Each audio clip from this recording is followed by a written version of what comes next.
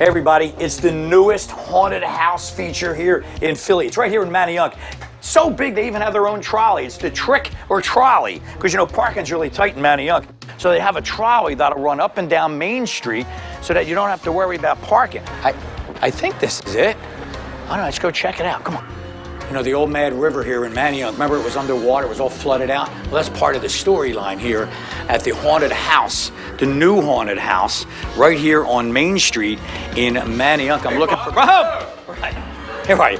How are you, man? You found me. So tell me the story. Yeah, so, you know, I purchased the building back in March of 21, and, you know, we were renovating for a new, tenant coming in here.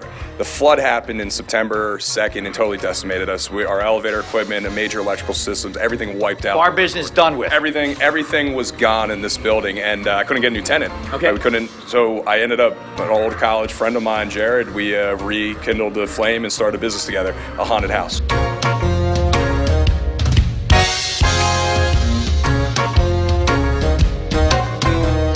What is this here, like a butcher? Oh my gosh.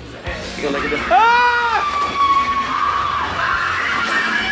You know, when you walk through, I'm almost afraid to kind of what's around the corner like that, because you never know. So across the street, a company was also damaged in water, and they gave all of the old equipment, which you've been able to use throughout the whole attraction. G.J. Littlewoods, you know, Hurricane Ida actually put them out of business, and they've closed up after decades and decades.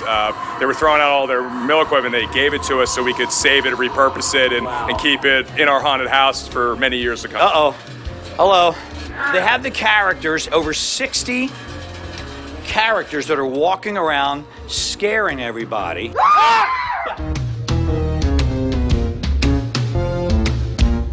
Where's my buddy Jared?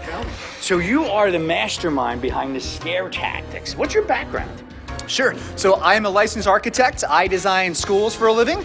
But now what's neat about this is a 180-degree twist from designing schools. So schools, It's all about designing spaces that make you feel well. Here, we're trying to achieve the exact opposite. How we create themes and sets to really disorient you and make you feel very uncomfortable. Storyline is that the previous owner of this mill tortured his employees, and they found 30 of them in the basement in a hidden chamber. Thank you now, my friend. He's one of us. You all make it out of here alive.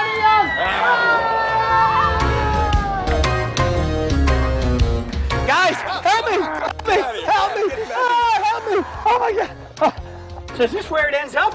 Out here? This is where it ends up. You know what you're looking at. Obviously, you know you see the Schuylkill River, the trail, the infamous bridge photo. You know, at nighttime too, this will be a VIP section area where we'll have high top tables for guests that purchase VIP tickets or just midway access only tickets that don't want to go inside the haunt. Yeah. So where do we get tickets? LincolnMillHaunt.com. We're recommending everyone purchase them in advance. Obviously, you can purchase them at the door, but it's all through your cell phone. Listen, you guys, I gotta go change my underwear. Be sure to come back. Tell your friends. You can all be part of my collection.